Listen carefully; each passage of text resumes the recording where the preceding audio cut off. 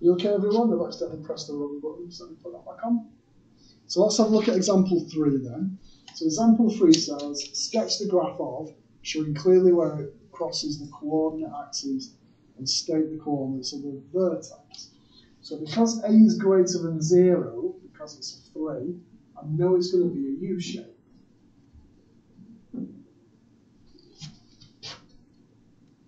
Now then, let's have a little graph of it on the calculator and see what we can get away with doing. So it is, oh, that's moved. I'll put it back in. There we go. Right, so let's have 3x squared plus 5x minus 2. So let's have a double check. To make it look nicer, I might change the axes. So I might have x going from minus 4 to 3. So minus 4 to 3. Have a look at it. And then have y only going to about minus 5. Maybe a little bit more.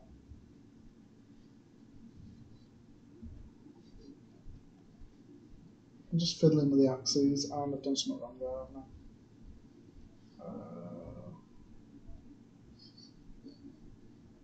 My y max and my y min the wrong way around. There we go. That's a pretty picture. If I check the roots, so if I do gsolve and roots, it tells me at minus 2, and then if I press right, it gives me a third. And then if I do gsolve for the vertex, it's a minimum point. If you look, now they're crazy decimals, so I'm going to have to do something proper for that. So I know that the roots were, where are they? X equals minus 2, x equals a third. But in terms of my vertex, I want to do completing the square for the vertex. Remembering to first of all take 3 out, and before you do, so that's halved and taken away. Before you do complete the square, that'll be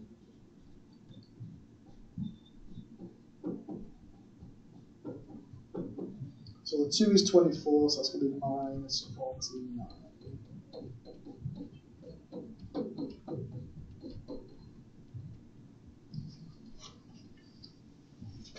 So I graph it, make sure my vertex is in the correct quadrant. I've got roots of, what was it, a third and minus 2, with a vertex of minus 5 over 6, minus 49 over 12. There you go, I've answered everything it wanted. So it wants the coordinates, we wants the axis. I've got it down as well. So where x is 0, y is minus 2. There you go, I've got all the info. So I used what I could from my calculator and done a proper job on the stuff I did, because it wanted kind of exact values. Got another one. So this one I can't really use my calculator for. So it says x squared plus kx, where k is a positive constant. So what I can do though is think about what would x squared plus 2x look like. So if I graph x squared plus 2x, have a look at that. It will show you which way around, or at least which part of the axis it's going to go on. Oh, x squared plus 5x, what is that? So my k is 5 at the moment. It says k is 5. It says k is positive, so that kind of works. If you use minus, it zooms out a bit more.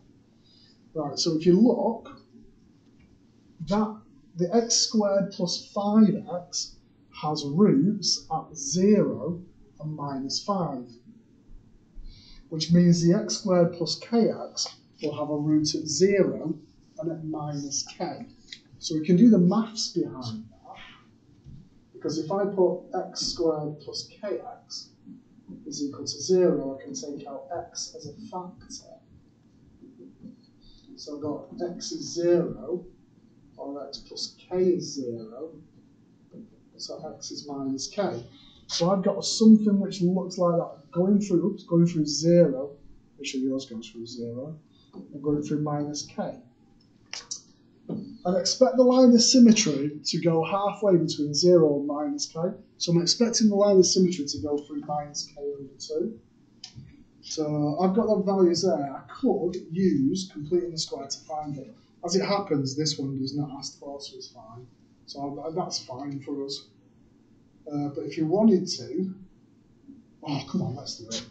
So if I did completing the square with that, it'd be x plus k over 2 squared minus k squared over 4. So the vertex for that will be minus k over 2 minus k squared over 4. So that would have a coordinate there. We can read it, so it'll get merged up. So there we go, that's quite nice. Fourth example with a question, sorry, fifth example with a question for you. Let's have a look. So it says find the equation now. So this is a find the equation. And we've got another find the equation. So we'll stop the videos there because the next couple of things do the same.